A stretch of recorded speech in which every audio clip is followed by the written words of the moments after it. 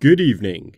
I'm Spokes Mann, and this is official news. Incorruptible reporting in no way influenced by the hidden tentacles of private land ownership.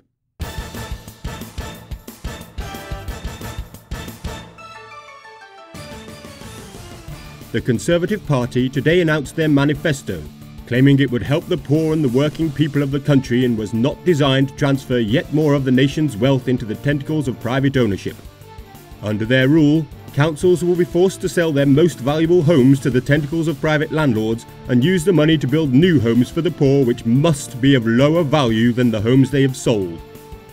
The surplus cash from those sales will be appropriated by the government and used to subsidise the transfer of housing association homes to the tentacles of private ownership through an expanded right-to-buy scheme which allows property to be confiscated from non-profit or charitable organisations by government in collaboration with private individuals. They insisted this policy was not designed by the tentacles of private ownership to ensure all good quality housing is transferred to them through the markets, while ensuring the poor are locked up in ghettos of increasingly poor quality housing stock.